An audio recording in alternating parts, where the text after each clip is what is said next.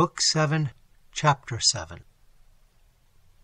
Robespierre was reclining languidly in his fauteuil, his cadaverous countenance more jaded and fatigued than usual.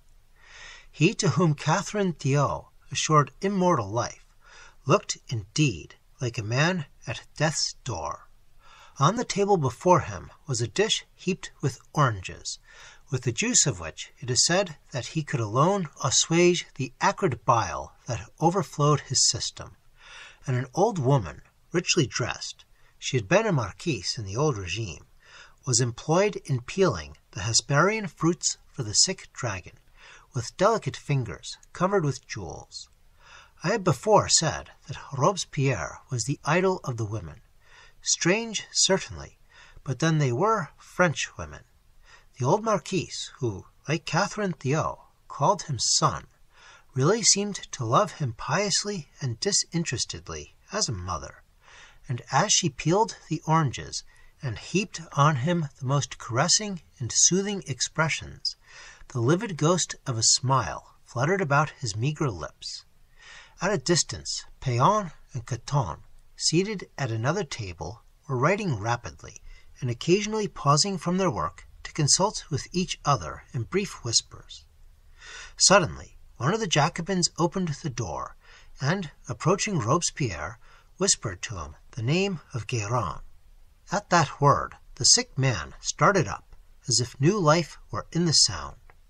"My kind friend," he said to the marquise, "forgive me. I must dispense with thy tender cares. France demands me. I am never ill when I can serve my country." The old marquise lifted up her eyes to heaven and murmured, "Quel ange!" Robespierre waved his hand impatiently, and the old woman, with a sigh, patted his pale cheek, kissed his forehead, and submissively withdrew. The next moment, the smiling, sober man we have before described stood bending low before the tyrant, and well might Robespierre welcome one of the subtlest agents of his power, one on whom he relied more than the clubs of his Jacobins, the tongues of his orators, the bayonets of his armies. Guérin, the most renowned of his écouteurs, the searching, prying, universal, omnipresent spy, who glided like a sunbeam through chink and crevice, and brought to him intelligence not only of deeds, but the hearts of men. "Well, citizen, well, and what of Tallien?" "This morning, early, 2 minutes after 8, he went out." "So early? He passed Rue des Quatre Filles, Rue du Temple, Rue de la Réunion, Aumarais, Rue Martin. Nothing observable, except that." "That what?" "He amused himself at a stall in bargaining for some books." "Bargaining for books! Ha, ha, the charlatan! He would cloak the intriguant under the savant. Well?" "At last, at the Rue des Fosses Montmartre, an individual in a blue surtout, unknown, accosted him. They walked together about the street some minutes, and were joined by Legendre." "Legendre! Approach, Péan! Legendre, thou hearest!" "I went into a fruit stall and hired 2 little girls to go and play at ball within hearing. They heard Legendre say, 'I believe his power is wearing itself out,' and Tallien answered, and himself too, 'I would not give 3 months' purchase for his life.' I do not know, citizen, if they meant thee." "Nor I, citizen," answered Robespierre with a fell smile, succeeded by an expression of gloomy thought. "Ha!" he muttered, "I am young yet, in the prime of my life. I commit no excess. No, my constitution is sound. Sound! Anything farther of Tallien?" "Yes, the woman whom he loves, Teresa de Fontenay, who lies in prison, still continues to correspond with him, to urge him to save her by thy destruction. This my listeners overheard.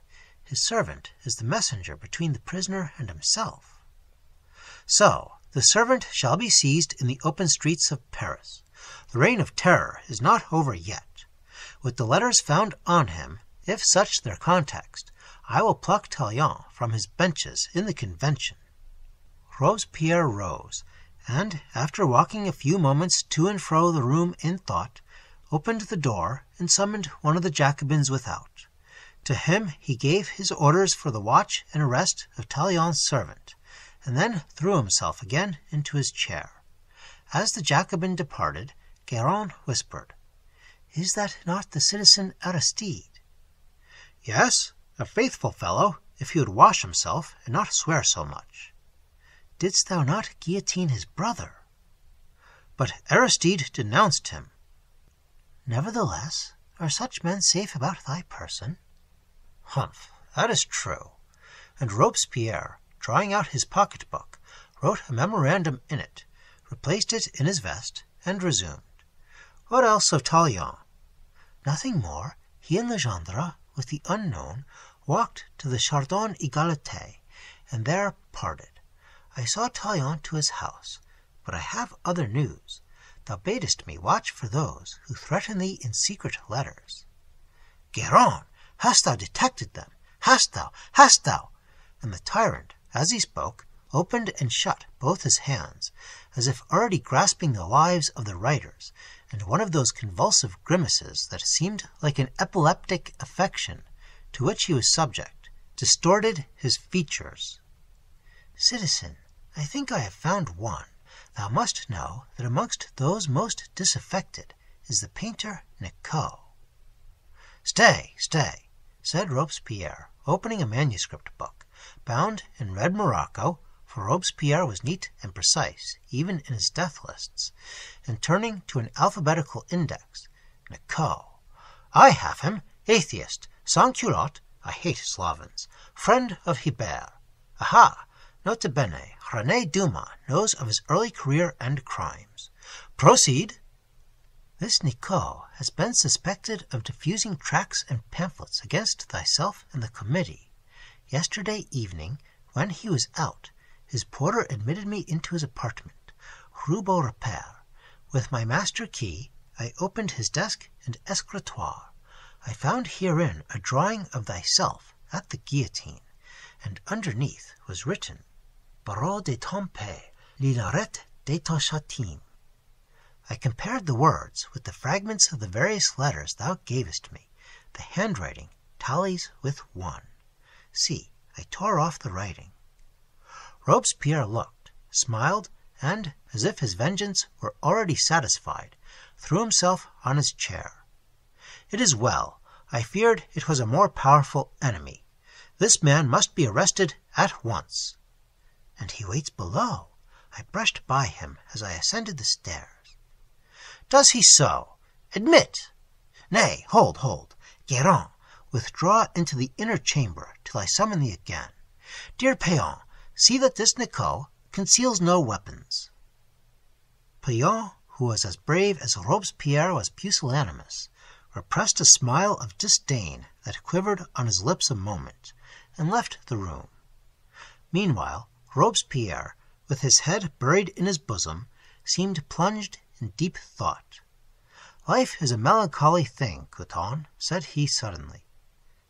"Begging your pardon, I think death worse," answered the philanthropist gently. Robespierre made no rejoinder, but took from his portefeuille that singular letter which was found afterwards amongst his papers, and is marked 61 in the published collection. "Without doubt," it began, "you are uneasy at not having earlier received news from me. Be not alarmed.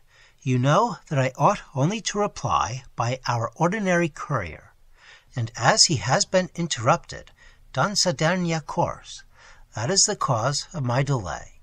When you receive this, employ all diligence to fly a theatre where you are about to appear and disappear for the last time.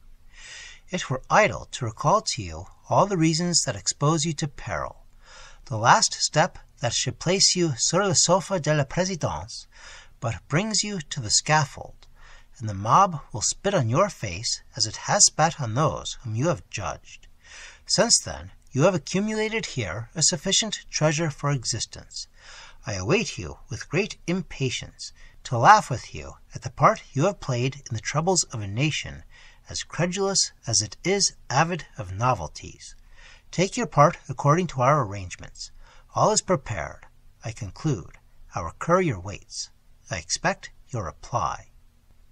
Musingly and slowly, the dictator devoured the contents of this epistle. "No," he said to himself, "no. He who has tasted power can no longer enjoy repose. Yet, Danton, thou art right. Better to be a poor fisherman than to govern men." The door opened, and Payan reappeared and whispered to Robespierre, "All is safe. See the man." The dictator, satisfied, summoned his attendant Jacobin to conduct Nicot to his presence. The painter entered with a fearless expression in his deformed features, and stood erect before Robespierre, who scanned him with a sidelong eye. It is remarkable that most of the principal actors of the Revolution were singularly hideous in appearance. From the colossal ugliness of Mirabeau and Danton, or the villainous ferocity in the countenances of David and Simon, to the filthy squalor of Marat, the sinister and bilious meanness of the dictator's features.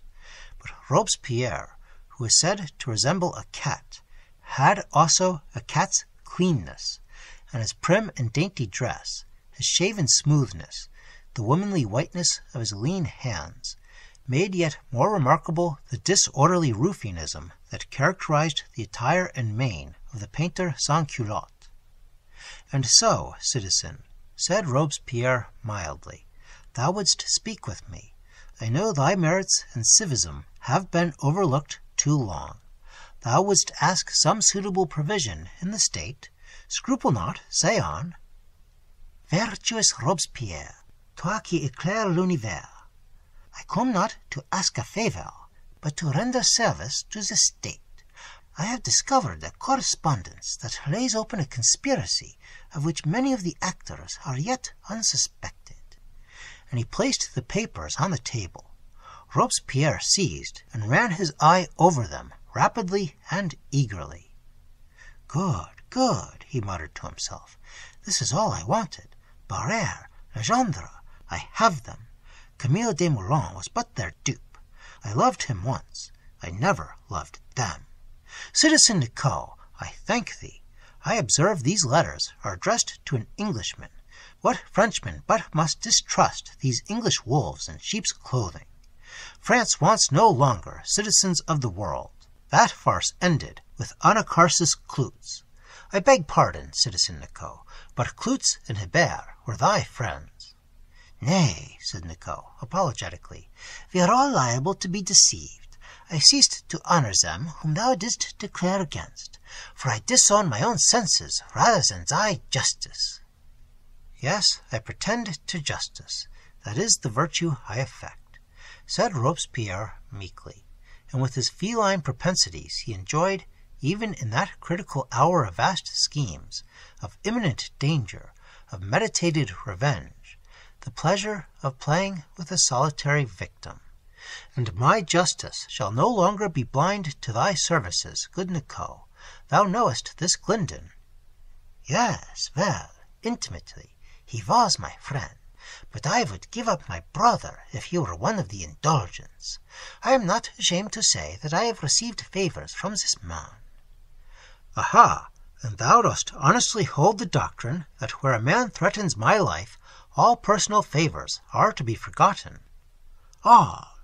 Good citizen, kind Nicot, oblige me by writing the address of this Glinden." Nicot stooped to the table, and suddenly, when the pen was in his hand, a thought flashed across him, and he paused, embarrassed and confused. "Write on, kind Nicot." The painter slowly obeyed. "Who are the other familiars of Glinden?" "It was on that point I was about to speak to thee, representant," said Nicot. "He visits daily a woman, a foreigner, who knows all his secrets. She affects to be poor and to support her child by industry, but she is the wife of an Italian of immense wealth, and there is no doubt that she has moneys which are spent in corrupting the citizens. She shall be seized and arrested. Write down her name also. But no time is to be lost, for I know that both have a design to escape from Paris this very night. Our government is prompt, good Nicot, never fear. Humph, humph.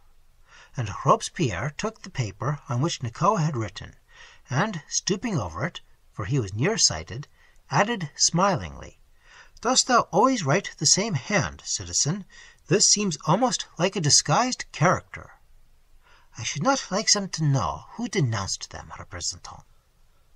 "Good, good. Thy virtue shall be rewarded. Trust me. Salut et fraternité." Robespierre half rose as he spoke, and Nicot withdrew. "Ho there, without!" cried the dictator, ringing his bell, and as the ready Jacobin attended the summons, "Follow that man, Jean Nicot. The instant he has cleared the house, seize him. At once with the conciergerie with him. Stay! Nothing against the law. There is thy warrant. The public accuser shall have my instruction. Away, quick!" The Jacobin vanished. All trace of illness, of infirmity, had gone from the valetudinarian. He stood erect on the floor, his face twitching convulsively, and his arms folded. "Ho, Guérin!" The spy reappeared. "Take these addresses. Within an hour this Englishman and his woman must be in prison. Their revelations will aid me against worthier foes. They shall die. They shall perish with the rest on the 10th, the 3rd day from this. There," he wrote hastily, "there also is thy warrant. Off! And now, Couthon, Payan, we will dally no longer with Tallien and his crew.